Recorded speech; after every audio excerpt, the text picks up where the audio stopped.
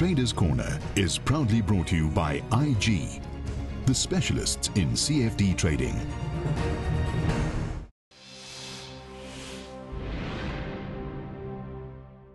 Welcome to Traders Corner. As always, we're joined by Garth McKenzie, who is, of course, the founder and editor of Traders Corner. Garth, nice to see you again. Hi, you too. Garth, so last week I missed an option structure that you put on for the portfolio. Can you just refresh our memories as to what it was all about? Somewhat complex, but you were thinking of doing it before I went away. Yes, that's right. I was thinking of it. So last week we discussed this in great depth of the construct of what made up this option structure. This week I'm not going to go into all the great detail about it. I think viewers who do want to have a look at how this thing was constructed can go and have a look on the website, either on Business Day TV's website or on traderscorner.co.za, and you can play the video back to yourself as many times as you like to watch how this thing is constructed. And I also wrote a blog article about it, which is also on my website. Yeah. So, if you want to look at the technical details of how this thing was constructed, you can do that. But what I've got on the screen here really is just the net payoff effect of this option structure. And what we've got along the bottom axis here are the levels of the top 40 index. So we've got 35,000, 36,000, 37,000, and so on. And then on the upper or the y-axis over here is the profit and loss chart. So this payoff here basically illustrates the net effect of this option structure. What you can see is that above 39,800 here, we've got a fixed amount of loss that we would incur on this structure. It comes in at a total of 6,600 Rand. That's how much we would lose if the market was to remain strong and continue moving higher.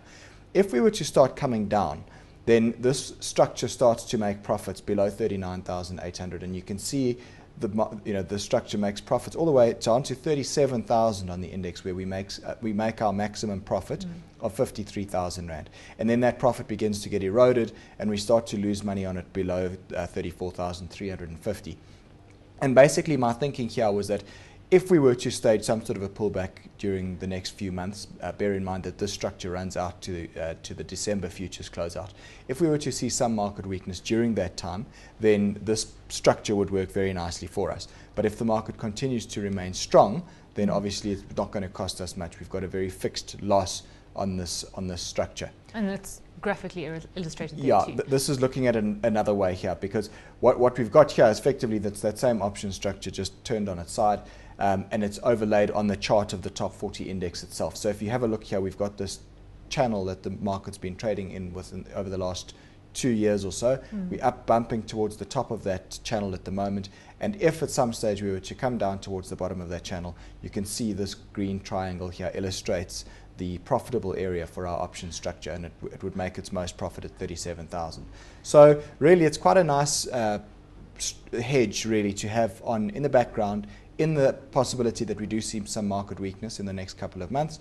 If not, if the market continues to go higher, well then we lose our 6,600 Rand. We know that it's less than 2% of our portfolio, and quite happily we can live with that. But it's nice to have this bit of downside. And for me, this is the way I prefer to trade the market on the short side, rather than trying to put in a naked short position, which gives you unlimited losses if the market continues to go higher. Yeah, which of course will lead us at some point to our discussion about the share you're going to look at this week. There are a lot of corpses of short sellers in that particular trading arena.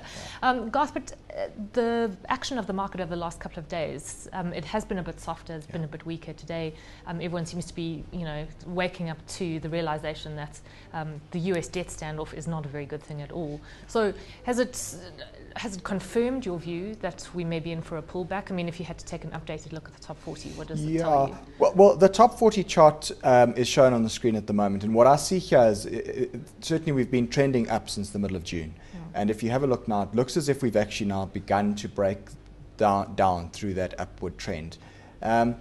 It's early days yet, to see whether this break is really confirmed, whether we're going to see significantly more downside from here or not. It remains to be seen. I mean, one might also argue that this is just a little small falling wedge within the overall uptrend, and we're going to have another leg to the upside. It's quite possible. I'm not really sure. But certainly there is a rather risk-off feel to the markets at the moment, given what's happening in the US, given that we're now into the 8th day of the US government shutdown. And then, of course, the bigger issue is the looming debt ceiling, which is, that date, the deadline date there is the 17th of October.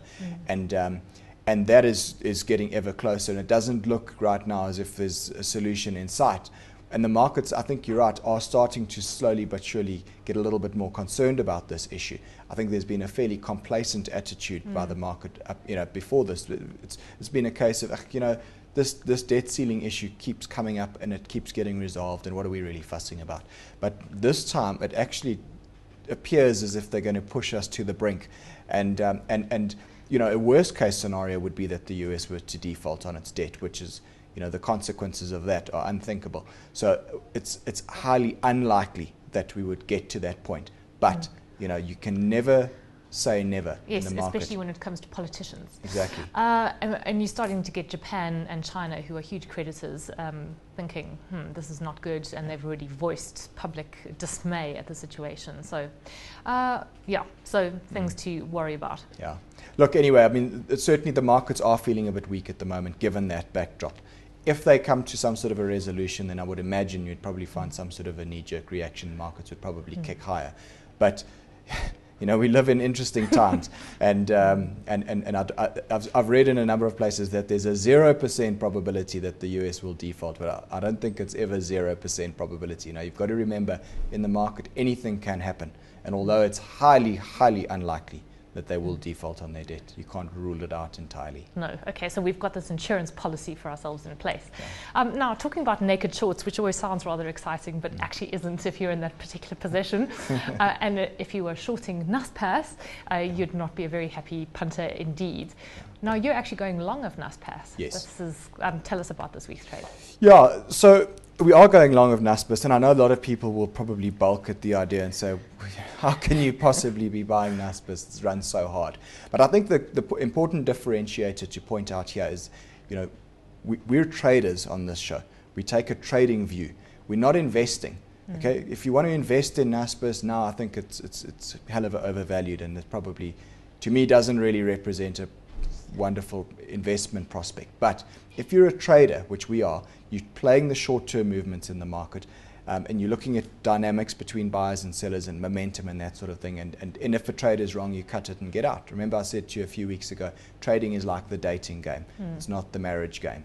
So that's what we're doing here. So if we look at the chart of Naspers here, and why I'm thinking it's time to go long on this stock, there's the chart that's a year-to-date chart for 2013. You can see the uptrend, which is intact over there, which has been tested over the last week or so. That uptrend support comes in at 930 Rand. And what I want to do now is actually zoom in on that area where I've put a little box around that trading zone. Because effectively what I'm seeing there is a pattern of consolidation over the last couple of weeks or so. And that, to me, is actually quite a healthy sign. The fact that this stock has been consolidating, holding up at the higher levels, it's actually been relatively strong in a fairly weak market over the last couple of days, and that, to me, it tells me that there's inherent strength in this stock, and the probability of a break higher is there. And it's also been that's quite consistent with its trading action over the last few years. And I remember last year when you bought into Naspers, it was always during or after a period of consolidation, because it does have a tendency to do that, consolidate and then break up. One of my favorite trades to do is to find a stock that's in a strong trend and see it having consolidated for a period of time, effectively catching its breath, and then you get on board for the next leg higher in that stock. And that's what I'm effectively looking to do here. So I want to zoom in on that shorter term area of trade, and now we're looking really over the last six or 7 weeks of trade, really. What I can see here is a triangle pattern that's been unfolding on Naspers. And typically, these triangle patterns will break in the direction of the trend. 2 out of 3 times they break in the direction of the trend. Obviously, that also means 1 out of 3 times they break the other way. But that's a 66% probability that it will break higher from here, which to me is a pretty good probability, and I'll take that trade. So what you usually do is you take the height of the triangle at its broadest point, and then you project it up from where a breakout occurs. And that, in this instance, gives us a target of 1,000 Rand. Now, I know there's been people saying that, is it on its way to 1,000? And my sense is that it could well get to 1,000 and go up and touch that level. It's certainly getting to very lofty levels, but my feeling, as we said at the beginning, is that there are a lot of corpses of people who've been out shorting this stock, and And I think there's still potential for a short squeeze. Okay, so do you think here. there are still short sellers in Naspers who are yet to be squeezed? Yes, I think there are. I think the fact that it hasn't been coming down with the market over the last couple of days tells you that there's still buying pressure there. And if it's not natural buyers, I think that the short sellers could still give us a nice push to the upside here, potentially. Okay, so you have put on a long for the portfolio? I have, yeah. I've gone long at 942 Rand, and then I've put a stop loss at 919 Rand. And if we look at our risk to reward ratio, the red and green blocks that I like to use to illustrate this, you can see the red block there illustrates the risk. That's the difference between our entry price and our stop loss. And the green block represents our potential reward. If it was to get up to our 1,000 Rand target price, then that's the reward. And you can see just by eyeballing that the reward is about 2.5 times bigger than the risk. Okay, so in greater mechanics, Garth? All right, so we bought it at 942 Rand. The stop loss is at 919 Rand. So that means our risk per share is 23 Rand. I'm risking only 1% of our capital on this trade. The reason being that I am a little bit concerned about the overall background of the markets and issues emanating out of the US and so on. So I'm not taking a huge risk here, just 1% of our trading capital. Basing it off 360,000 Rand of capital, that means we can risk 3,600 Rand. That basically means that's how much money we're willing to lose if this trade goes wrong. Yeah. So I divide the risk, the capital risk divided by the risk per share, and that gives me a number of 156 shares. So I've rounded it up in this case to 160 CFDs, which I've done for our portfolio. The target, as I said, is 1,000 Rand per share, and therefore my risk to reward ratio on this trade is 1 to 2.5. Okay. When you said, when you reminded us about your analogy with the dating game, it made me think of Naspers as one of those spiders that eats their partner after they've had their wicked way with them. So hopefully it doesn't happen to us.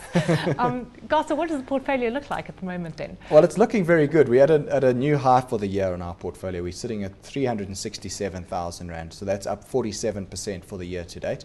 You can see some of the recent trades that we've had, some Aussie 40 trades, some Rand-dollar exchange rate trades there. There's our option structure, which we put on last week, which is working nicely. Bear in mind, we short on the top 40 there from 39,800 as part of that option structure. And as I looked at it today, the top 40 was trading down at 39,000. So we're 16,000 Rand to the good on that trade. And then the Naspers trade that we've put on today is there at the bottom as well. Okay. All right, so portfolio looking pretty good. And then to end off with, you've got trading courses and also a new sort of interactive session, which I'd like you to tell us about. Yeah, so trading courses, I'm down in Cape Town this weekend on the 12th of October. It's a Saturday. There still is space available on that course for anybody that would like to attend. I know the people in Cape Town are often slow to take me up on these courses, so I'm hoping we'll have a late last-minute flurry of activity here. And then I've got another Understanding CFDs course in Johannesburg on the 7th of November. And then, the new initiative that I'm starting is something called Traders Corner face-to-face sessions. And what this is, it's a live session where delegates can come. We're doing the first one in Johannesburg on the 31st of October. It's a live environment. You're there. I'll present for about 20 minutes on a topical issue relating to the market at the time. And then we'll have about an hour to an hour and a half of open debate, questions. Okay. I'll be there with my charts and analysis and so on. People can ask questions. We can debate issues, discuss things, and hopefully ultimately come out with some greater knowledge of the market and all learn from each other. And a slightly more informal way of doing these things. Yeah, it's something I think is different to your bog standard PowerPoint presentation that every other broker in town is doing. This is actually something interactive. You can come, you can sit, you can listen, you can debate with me, you can debate with each other. It's really there for everybody to learn and for everybody to go home and take some additional knowledge away. The sessions do cost 200 Rand per head. Okay. And anyone that's interested in attending, go to my website, traderscorner.co.za, and you will see there's a link there to the new face-to-face sessions, and you can register for it there. Okay, great, Garth. We have to leave it there. Nice to be back on the show. We'll see you next week. Thanks. That's Garth McKenzie, founder and editor of Traders Corner.